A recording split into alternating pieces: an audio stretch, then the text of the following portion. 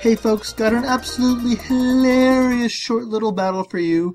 It's my Isabella team, that's my OU doubles team, Trick Room team, and looking at his team, it's, mostly OU, so I'm gonna go ahead and lead off with Uxie and Metagross. Eventually I'll select them, and then Empoleon definitely for backup, and then I consider his team.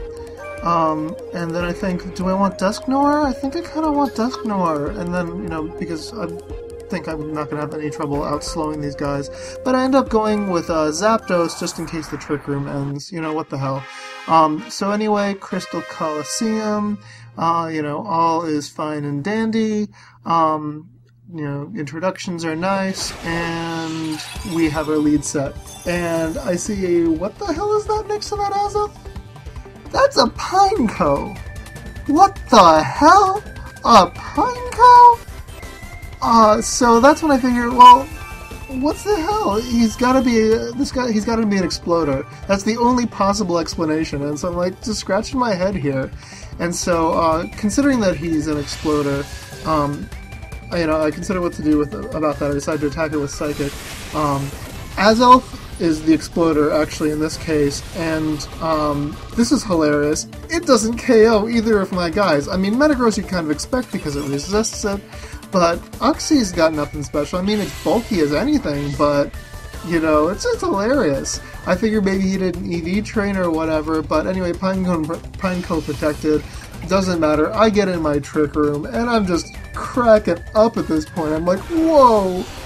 You're so stupid that... And then he sends out a Gengar, so I know he's going to now explode with a Pineco.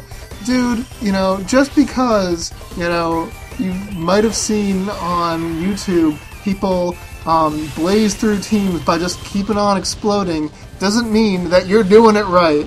I mean, this is hilarious. Did you see how little damage that did?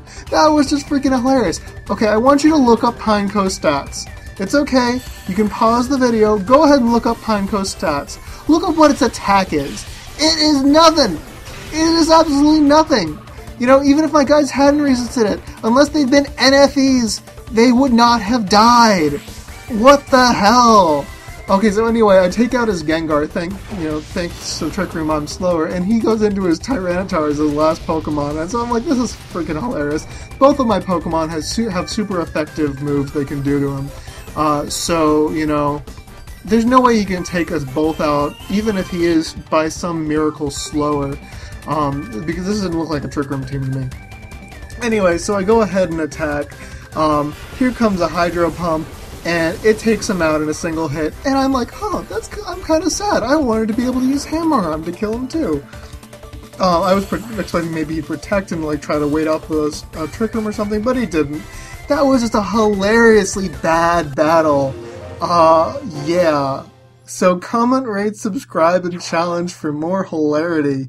So long.